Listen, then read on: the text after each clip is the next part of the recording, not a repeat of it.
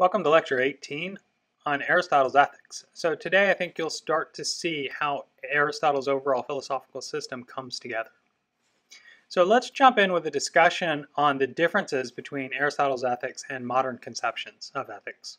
So I have here a picture of a gestalt image. Hopefully some of you have seen this before. It's known as the duck rabbit. Depending on which way you view this image, you can see it as a duck or you can see it as a rabbit. In a way, the difference between Aristotle's ethical system and modern views of ethics inspired by divine command theory and then inspired by Kantian ethics can feel like a duck rabbit. It can almost feel as if it's a complete different shift in perspective, so that even though in a way you're thinking about the same thing, you're thinking about ethical action, they are characterized in completely two different ways. So let's talk a little bit about the difference between Aristotle's ethics and our modern conception of ethics. So just to start off, Western civilization has had a history of thinking about moral action in terms of divine rules. So the Ten Commandments provides the clearest example of a list of commands, things that you should do and things that you shouldn't do. And these rules are taken as the framework for good behavior. Now, if you disobey the rules, then you're subject to punishment, and punishment can be both an external sanction, punishment from God, punishment from your community, but it can also be an internal sanction, something that you haven't in a way lived up to the proper ideals. Moreover, the divine rules can often seem to conflict with self-interest, so that you would prefer to perform a certain action, but you realize that this action is in conflict with the rules and so shouldn't be done. Now, since the scientific revolution, the appeal to God as a ground of morality has been called into question. And in contemporary society, there's not a universally agreed ground to morality. Immanuel Kant, a figure in the 18th century, tried to ground morality in reasons so that it would have more universal appeal. And Kantian ethics carries over a lot of the framework of earlier appeals to divine rules. So what I want to do is just focus on three differences between Aristotle's ethics and this more contemporary Kantian perspective. So the first difference is that for Aristotle, action matters a lot more than intention, but for us, for those inspired by Kant, we think of intention as being the locus of moral evaluation. So suppose a friend of mine has had a recent success and we want to go out to celebrate. So we go out to a very nice restaurant and I order a very nice bottle of wine and we drink it to celebrate. Now, unbeknownst to me, my friend's in recovery, and this small act of what I intended to be a kind act to congratulate him on his success led him back into a period in which he was addicted. So here, the locus of moral evaluation we would think would fall on the intention. I intended to do something and I should be praiseworthy for this act. I paid for this very expensive bottle of wine to celebrate his success. But for Aristotle, he has a different perspective that what matters is not so much the intention, but the actual action that one performs. So we can see this in a passage in Book 1, Chapter 8 of the Nicomachean Ethics, where Aristotle is talking about the external goods. So he says here that happiness requires the external goods as well. He says it's impossible to do noble acts, impossible or not easy to do noble acts without the proper equipment. In many actions, we use friends and riches and political power as instruments. And there are some things, the lack of which takes the luster from blessedness, as good birth, satisfactory children, or beauty. For the man who is very ugly in appearance, or ill-born, or solitary, and childless, is hardly happy. And perhaps a man would be still less so if he had thoroughly bad children, or friends, or had lost good children, or friends by death. As we say then, happiness seems to depend on this sort of prosperity as well. So Aristotle's idea here is that to live the ethically good life, to experience happiness, this proper state of ethical evaluation depends on things like good looks, influence, family, good children, and so on, where tragedy or chance can take these things away.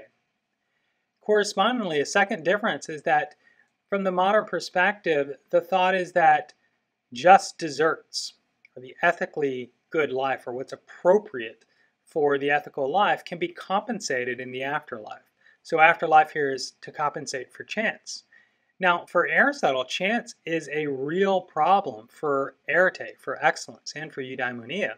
And the afterlife, even though they admitted that there may be an afterlife in which people exist in some in some sort of state that's similar to the afterlife, that afterlife can still be governed by chance. In a way, being born into a bad family would still affect one in the afterlife. So this is a very different perspective. Now, Kant tried to tie moral action to human dignity, so that when you act in the way that reason commanded, you were exercising human dignity. Now, there is a real question here for moderns. It's like, why be moral when being moral can conflict so deeply with one's self-interest? But for Aristotle, that is not a problem, because morality is tied to one's self-interest through the pursuit of the good life. The third difference that I want to highlight is that morality is autonomous. Now, we've seen this in earlier lectures, is that for Kant, that moral action needs to be from a perspective that's independent of your desires. Now, for Aristotle, the idea is that no, we need to first figure out what it is to live well, what eudaimonia is. And then ethical virtue, arete, is what helps to achieve eudaimonia. So there's no gap between one's self-interest and what morality requires. Okay, so what we see for Aristotle is that the pursuit of happiness is the chief goal for ethical life. So Aristotle would think in a way that Kantian ethics is just bizarre. From Kant's perspective, happiness is external to an ethical perspective because you're reasoning about what reason requires. And so you are putting distance between your desires and what the requirements of morality are. Now, for Aristotle, happiness, desire, the satisfaction of human desire, isn't external from the ethical perspective. This is a difference between what grounds ethical action. For Kant, it's grounded in reason, and for Aristotle, what grounds morality is eudaimonia. So I want to point out two consequences about this grounding of morality in eudaimonia. The first consequence is that Aristotle thinks that when it comes to moral action, there aren't precise rules. So Aristotle writes in Nicomachean Ethics, Book 1, Chapter 3, he says that it's the mark of an educated person to look for precision in each class of things just so far as the nature of the subject matter permits. And so in the case of ethical action, you're going to be in very particular circumstances that have many different competing criteria to be satisfied. And you have to figure out, all right, how am I best going to perform a good act in these particular circumstances? And Aristotle is wise in thinking that, look, you're not going to be able to describe general rules that are going to determine what you ought to do in all the very many situations that people find themselves in. So the second consequence that I want to focus on here is that eudaimonia can't be understood from an external perspective. So if you do not understand human health at all, suppose in a way you're an alien and you just do not get it, then you really wouldn't understand the motivation that people have for certain kinds of activities like jogging and cycling and swimming. Why do people do them? We can't say in a way that you can't specify a goal that can be understood independently of the activities. Jogging, swimming, and cycling are things that people do that are constitutive of health. They provide pleasure in themselves, but they also are what a healthy person does, a healthy person exercises. In a similar fashion, the moral life, on Aristotle's conception, can't be understood apart from living the moral life. A person who is vicious, who has a vicious character, is going to derive pleasure and pains from vicious actions, and they're not going to understand ethically good actions. In contrast, the moral individual, in Aristotle's view, derives pleasure and pains from moral actions. So this is why, for example, that Aristotle says that young individuals shouldn't attend his lectures on ethics. So he writes, he says, a young man is not a proper hearer of lectures on political science. Now remember here, political science is ethical theory writ large for the state. For, Aristotle says, he is inexperienced in actions that occur in life, but its discussions start from these actions and are about these actions. So he wants people who are engaged in discussions of ethics and political science to have already lived life, to have already to have experienced the pleasures and pains that come from certain kinds of actions. Right? He says that people that do not have these actions, that the knowledge that they would gain from listening to the lectures provides no profit at all. He says, but to those who desire and act according to the logos, who desire and act according to the proper form of good action, knowledge about such matters will be of great benefit. So this is important here because what Aristotle is saying is he's saying, look, the way we should conceive of ethics, of ethical discussions, is not as providing, in a way, reasons we have to engage in ethical action. That would be foolish. Rather, the goal is to get a systematic understanding of what ethical behavior is about, which would help us better situate what we, in a way, already know. So in the background here, there is a hint of the Meno paradox, like how can you learn to be virtuous if you know absolutely nothing about virtue? All right, so let's think about the connection between happiness and human nature. So Aristotle says that if there's some end of action which we desire for its own sake, that this end must be the chief good. And he's going to identify this with happiness. So his thought there is that whatever happiness is, it's going to be the end. It's going to be something that human action aims at that is desired for its own sake. So obviously this is tied to what in fact people desire. So there are two challenges to this claim that Aristotle makes. The first challenge comes from the possibility, the conceptual possibility that there's no ultimate end in action. That for each action, it's done for this reason, and that itself is done for another reason, and that itself is done for another reason, and so on and so forth. Now in that case, remember, Aristotle can appeal to his theory of deliberation and say that the way deliberation works is that it transfers the desire for the end to the ultimate desire for the means. And so in the case where there's an infinite structure of ends, that transfer never happens, and so action never happens. And so in this case, this would be an empty case where action would never arise. So Aristotle says, but look, we do act for reasons, and so we're not in that case. Another challenge to his idea that there's a chief good is that there may be a lot of different ultimate ends. So you may swim for the reasons of health, you may go to the library for the reason of acquiring knowledge, and you may go to the ice cream shop for the reason of enjoying the pure pleasure of eating some good ice cream. Now, suppose it were the case that those goods were in a way each ultimate, and they were not organized into an overall good. Now, in that case, Aristotle said that Aristotle would think that human action in a way were neurotic, that there was all these different competing ends that we can never organize how we're going to do. And so we would face these dilemmas where we would have one end that would require us to go one way and another end that would require us to go the other way, and it would be irresolvable. Now, the possibility of incommensurable ends, the possibility of there being no good that unifies all these things certainly is a possibility. I mean, this is discussed in the incommensurability literature. It's discussed in the literature on ethical dilemmas and so on. Aristotle's view here, I think, is very optimistic. That he thinks, look, there really aren't ethical dilemmas that arise from this situation in which there would be different ultimate ends. He thinks he has identified the ultimate end in action, and that's happiness. And so he would see these different competing goods, health, knowledge, and pleasure, as being parts of what the good life is, of what it is to be happy. So in Nicomachean Ethics, Book 1, Chapter 5, Aristotle discusses what were then taken to be conceptions of what ultimate happiness is: pleasure, money-making, and honor. Aristotle dismisses these fairly quickly. He says, look, pleasure isn't distinctive of the human logos, of the human form, because lower animals share in pleasure. Money-making, he thinks, is just an instrumental good. You make money in order to acquire something, and so it's not something that we desire for its own sake. If we do, of course, we're confused. And then honor, he thinks, depends too much on people honoring you than on your being honorable.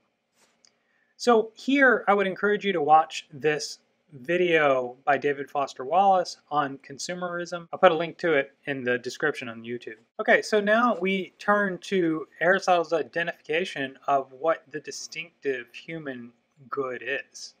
Now what we get in Nicomachean Ethics, Book 1, Chapter 7, in this passage that I have up here, is the function argument. Now let's just read the function argument and work through it because it is so important for Aristotle's view. So he says that to say that happiness is the chief good seems a platitude, and a clearer account of what it is still desired. This might be given if we could first ascertain the function of a person. So we're after, what is the form? What's the form of an individual? For just as for a flute player, a sculptor, or any artist, and in general for all things that have a function or activity, the good and the well is thought to reside in the function. So it would seem for a man if he has a function. So there, like when we think is, what is the good? What's the ethical? What is the well for a flute player? And that is, to develop the ability to play the flute well, similarly with a sculpture. And so Aristotle is thinking, well, if we can figure out what objective facts there are about a human individual, we can determine what their function is. And then what would be ethically appropriate for that person would be to do what fulfills that function, what's good, what is well of the individual. And he writes, has the carpenter then and the tanner certain functions and activity and the man has none? Is he naturally functionless? Or as eye, hand, foot, and in general each of the parts evidently has a function? May one lay it down that man similarly has a function apart from all these? What can this be? So he's thinking here, when we look at individual crafts and people and individual craftsmen, they have functions. And we look at the parts of people, they have functions. And so in a way, Aristotle could think, hey, it's surprising, right, that a person wouldn't have a function. Now, we've seen in earlier lectures, Aristotle has different arguments for thinking that animals have a function. I mean, there's the distinction between matter and form. And in the human person, there needs to be an active principle that forms that matter into what it is that makes a person. So let's continue here reading. He says, life seems to be common even to plants. What we are seeking is distinctive to man. Let us exclude then the life of nutrition and growth, these powers of the soul that we had talked about last time of nutrition and growth. Next, there would be the life of perception, this other power of the soul. But it also seems common to even a horse, the ox, and every animal. There remains then an active life of the element that has a logos. Of this, one part has a principle in the sense of being obedient to one, and the other sense of possessing one and exercising thought. And as this too can be taken in two ways, we must state that life, in the sense of activity, is what we mean. For this seems to be the more proper sense of the term. Now, if the function of man is an activity of the soul in accord with, or not without, logos, and if we say so-and-so and a good so-and-so have a function which is the same kind, and so without qualification in all cases, eminence in respect of excellence being added to the function, if this is the case, human good turns out to be the activity of the soul in accord with excellence. So, all right, so what Aristotle has done here is he said, okay, let's think about the powers of the soul. What's distinctive to humans? And this is the power of the soul that has something to do with reasoning. So it's the power of the soul that lives in accord with logos, this principle of order. So Aristotle says that the function of man is the activity of the soul in accord with this logos. And the human good is this activity in accord with logos. That's what excellence is. And then he says, but we need to add in a complete life. For, he says, one swallow does not make a summer, nor does one day. And so too, one day or a short time does not make a man blessed and happy. So it's a complete life lived in accord with this rational principle. So that order, what it is to live accord with logos, is excellence. That is virtue. So we can see a difference. I mean, Aristotle is thinking that this is an objective feature of human beings, that we can investigate human beings and we can discover what is the function of human beings. This isn't something that in a way is mysterious or hidden. We can, Aristotle's thinking that a person is a part of nature. They differ from plants and animals in certain respects. And so it's an objective feature about persons, what power of the soul is distinctive of them and what it is to live a distinctive human life is to fulfill this function. And this function is a part of each and every person. So it's not as if, right, your function is going to differ from my function and so on. I mean, of course, there are going to be differences in different circumstances, but what leads to, right, our flourishing is all the same. This is a point at which Aristotle differs from Sartre. So Sartre, you may know, is a French philosopher in the early part of the 20th century. He's known for this idea that existence precedes essence. The idea is that the individuality and subjectivity of an individual is prior to essence, and that your individuality and your subjectivity, the power of that can determine whatever, right, you want to be, and the conditions of your flourishing are whatever they are, depending on whatever character your subjectivity takes. Aristotle, by contrast, is thinking that essence precedes existence, that who you are as a human individual is that you're a member of the human species, and the human species has a particular good, and that good is a life lived in accord with a certain order in the soul. Okay, so there are two questions here about Aristotle's view that we want to investigate. So how is it possible to transcend your basic desires? So remember, like, individuals have powers in the soul, so perception is one power. And that is exercised. But also desire is a motive for action.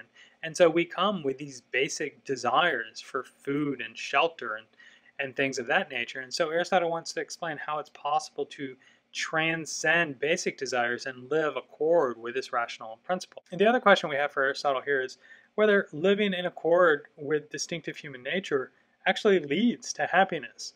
Is this a satisfying life? If it turns out not to be a satisfying life, then Aristotle hasn't answered Plato's question that he's wrestling with early on, that Thrasymachus, right, gives him in Book 1 of the Republic. Why be moral? Why care about morality? So in order to answer these questions, let's think more about Aristotle's view of virtue.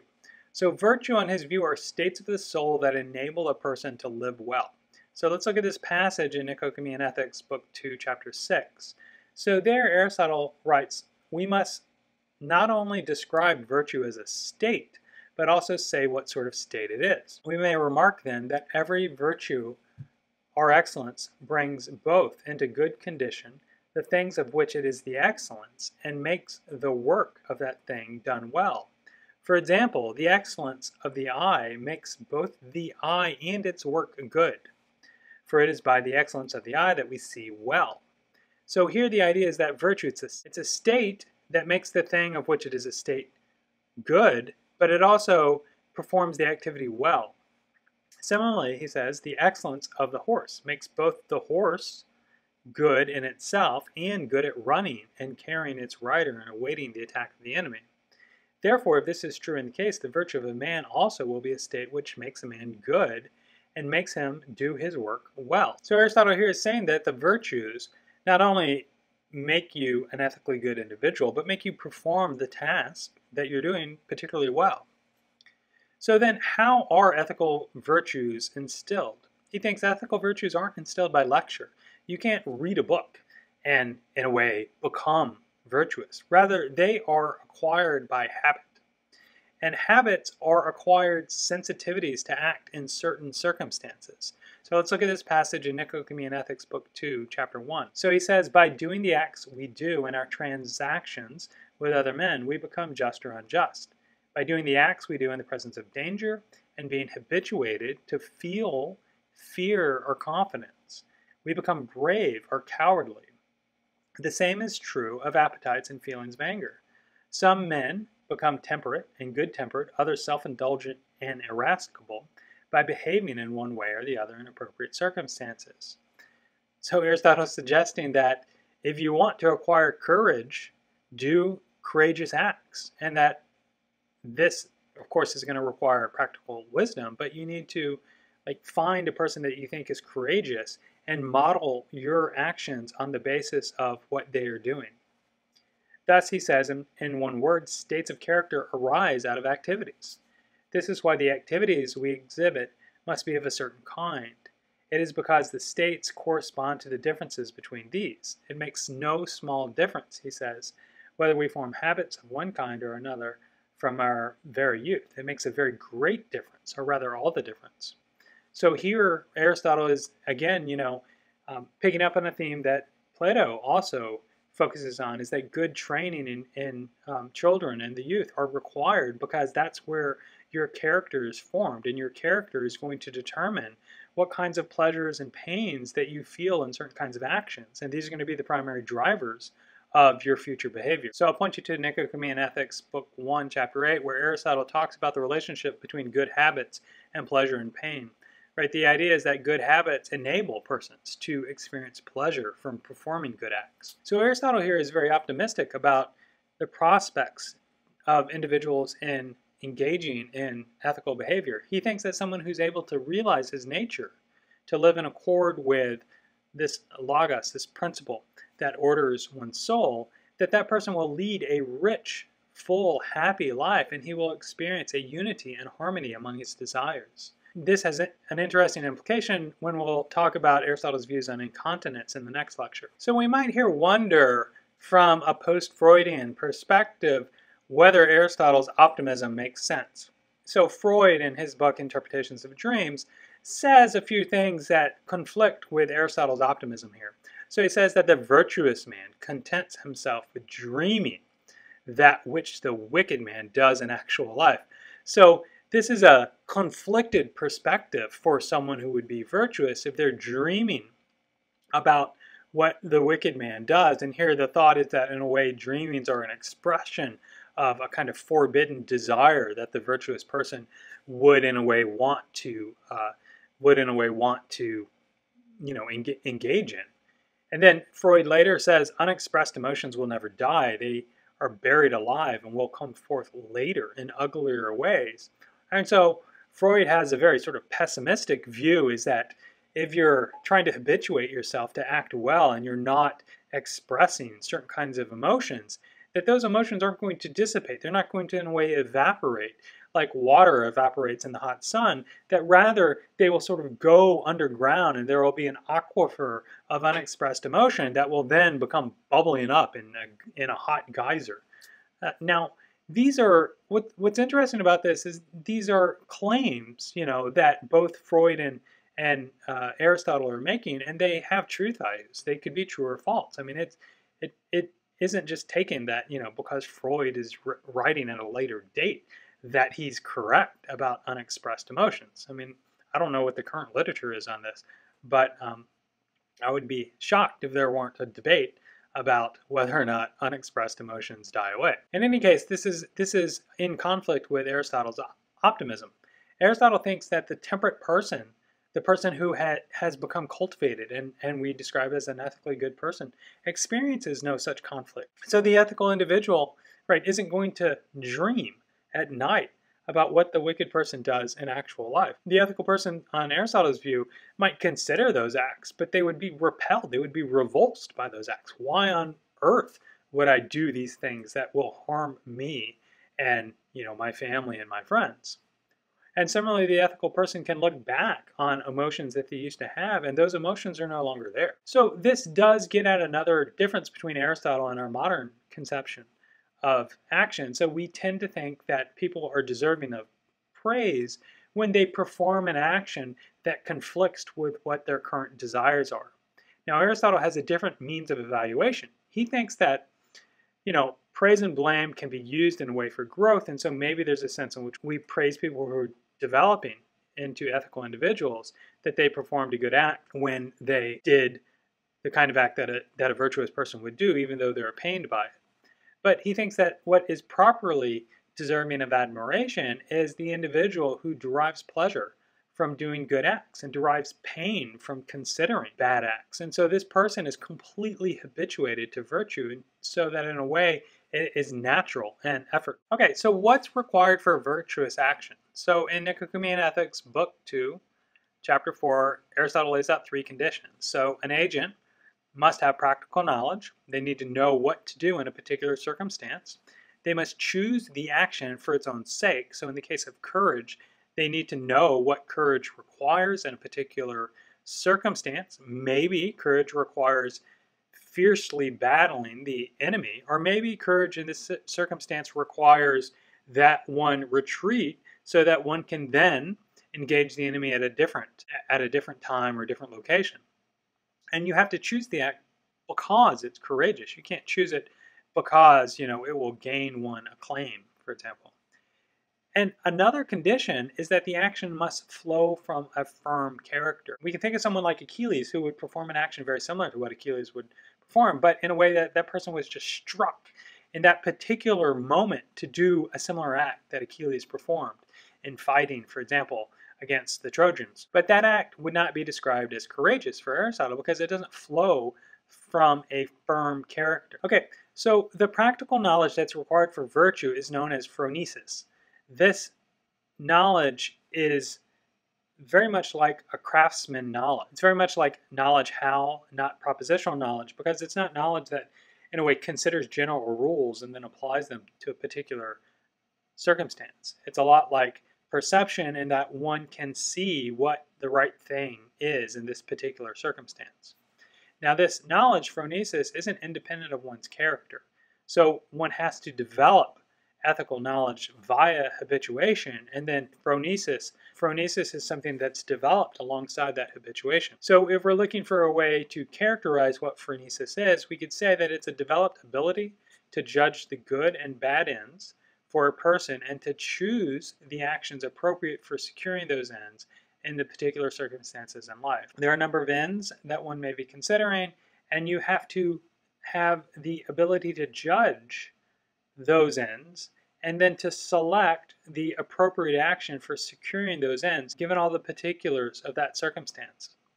This is very difficult to acquire, and it's acquired by going and finding someone who's virtuous and then living with them in a way so that you come to see things as they see things. So the practically wise person wishes for the best ends and then deliberates about how to achieve those. So again, this fits in with Aristotle's view of deliberation, is that the practically wise person has good desires, good ends, because they become habituated, and then they deliberate through phronesis of how to achieve these ends, and then the desire for the end transfers to the means of those ends.